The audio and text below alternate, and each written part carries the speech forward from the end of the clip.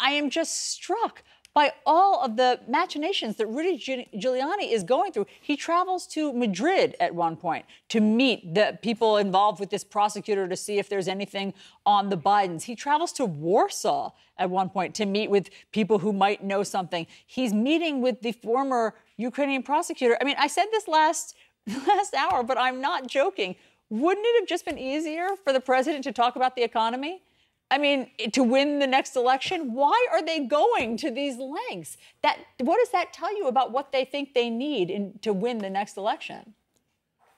Well, I think it's clear what they think they need to win the next election. You know, you're talking about a president who's never cracked 50% approval rating in his entire presidency. It's never happened before. He's mired in the low 40s, and he understands that he has to win the next election like he won the last one and try and destroy his opponent, because he's never going to get to the point where the affirmation is so resonant that he's going to prevail. And so they have a project. I mean, Joe Biden is leading in public polls by double digits right now. Wow. They do not want to run against him. They are trying to knock him out of the race. And that's what this project was all about. And it's why he's dispatched his political errand boy and not diplomats to deal with these Ukrainians. I want to make another point, though. I was listening to Bianna speak about the impact of all of these people coming and going. One of the impacts of people going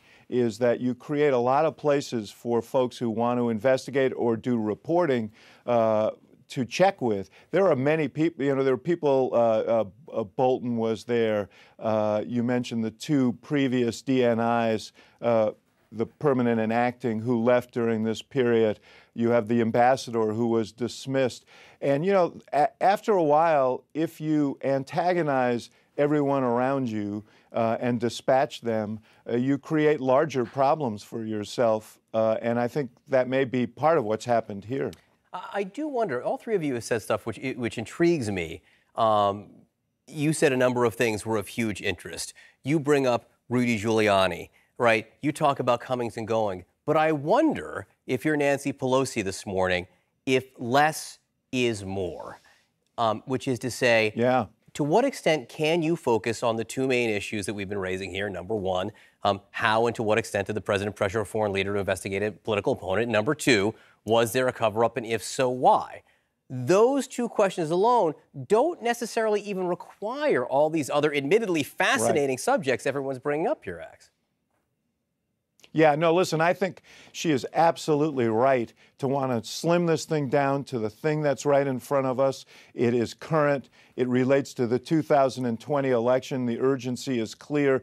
And for her purposes, look, her whole concern was this thing hanging over the election, not just impacting the presidential election, but also kind of a backlash to her own members and who would be prone to the attack that they're so absorbed with impeachment that they're not working on anything else. So I think, you know, in this case, speed is essential. Clarity is essential. We saw through the Mueller probe, as serious as some of those charges were, that they were complex. And the longer you went on, the more you gave a chance for, you know, right-wing media and the president's own operation to try and discredit the thing as a political operation. So I think moving quickly, sticking to the fundamental facts here, which are damning, and moving forward is a smart thing, because she knows that at the end of the day, highly unlikely that the U.S. Senate is going to convict this president. So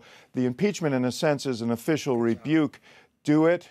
And move on. I think that's a smart strategy. And beyond the schedule that we've heard is that they could have articles of impeachment ready by October, which is in a few weeks. Moving and very fast. This is what's so confusing, is that there are still all of these questions. Obviously, the whistleblower complaint raises so many questions. There are, as you point out, more than half a dozen people in the White House that I know lawmakers would like to interview, because they're the ones who gave the whistleblower the information. So how are they going to wrap that up throughout October? Well, you have the president admitting to what he's being accused of. We've seen the transcript, right? If they thought the transcript was going to be exculpatory, that wasn't the case, given that we saw the whistleblower complaint yesterday. Now the president president and the administration were saying, listen, this was all hearsay, that this whistleblower even admitted to not being there and participating and being in the room during the phone call. That being said, a lot of what the whistleblower complained about from the phone call was matched by what we saw from this transcript. So I think that makes things a lot easier. And I think for the American public to digest, having the president's own words right there,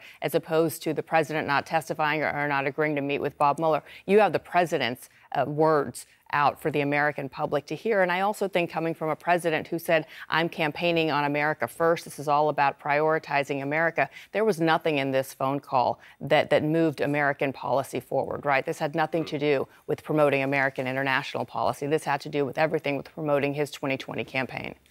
All right, Bianna, David, thank you very much for being with us this morning. This whistleblower's identity remains a mystery, but in a matter of weeks, it has triggered an impeachment inquiry into the president. CNN's Athena Jones joins us now with a look at how whistleblowers really have, Athena, changed the course of history. Well, they absolutely have, and good morning. We wouldn't be having this conversation without this whistleblower and, of course, a Democratic-led House. So this person is a big deal and key to all of this. Just the latest example in a long line of people who have taken actions that have helped shape history. We still don't know who the whistleblower is, but the complaint's contents have catapulted Washington into an impeachment inquiry into President Trump. The now declassified document alleging Trump tried to get Ukraine to interfere with the 2020 U.S. election. With all the talk of a whistleblower in Washington in the past few days, what does that exactly mean? It's defined as an employee who brings wrongdoing by an employer or other employees to the attention of a government or law enforcement agency, and who was commonly vested by statute with rights and remedies for retaliation. In this broad category of people, one of the most famous in American history, Mark Felt, better known as Deep Throat. The FBI informant helped take down the Nixon administration, divulging crucial information about Watergate. And in 1971, military analyst Daniel Ellsberg leaked top-secret Department of Defense information about why the U.S. entered the Vietnam War. William Binney and Thomas Drake were NSA officials who informed the Inspector General about government surveillance programs they perceived as invading citizens' privacy by monitoring their internet activity. FBI agent Colleen Rowley flagged then FBI Director Robert Mueller about intelligence failures before the 9/11 attacks. Or Sergeant Joseph Darby, who told military investigators in 2004 about inmate abuse at the Abu Ghraib prison in Iraq. Not everyone who blew the whistle on the government has been rewarded. For some, it meant the end of their careers, or even worse. Winter's willful, purposeful disclosure caused exceptionally grave damage to U.S. national security. Former NSA contractor Reality Winter leaked a secret report about Russian hacking of the 2016 election to a news organization.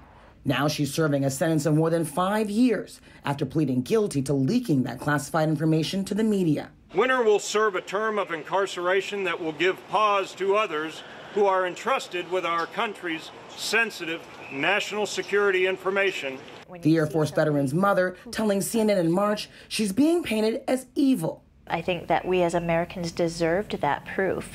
And so how is it that she put us in danger by giving us that proof? Winter's the first person arrested under the Trump administration using the Espionage Act, established in 1917 during World War I, originally intended to prosecute anyone interfering in U.S. war efforts. So people like spies. In modern times, it's the same law that sent Edward Snowden into exile in Russia. The former intelligence contractor accused of leaking NSA documents revealing a secret global surveillance program. These leaks have inflamed and sensationalized for ignoble purposes the work that intelligence community does lawfully under strict oversight and compliance. Earlier this month, Snowden said he'd like to return to the U.S. if he's guaranteed a fair trial. I'm not asking for a parade. I'm not asking for a pardon. I'm not asking for a pass. What I'm asking for is a fair trial. And this is the bottom line that any American should require. And in May, the Justice Department indicting WikiLeaks founder Julian Assange of 18 Espionage Act counts, ordering him extradited to the U.S. after spending 7 years at the Ecuadorian embassy in London. Assange charged with conspiring to help former intelligence analyst Chelsea Manning, who spent 2 separate terms behind bars in connection with leaking secret Defense Department documents in 2010, published to WikiLeaks' website. President Obama commuted her sentence, and she was released in 2017. Manning telling CNN in May she has no regrets. I did what I did with the information that I had, the knowledge that I had, and the tools and resources that I had at the time. In 2010, when all this happened, it was a very different, landscape.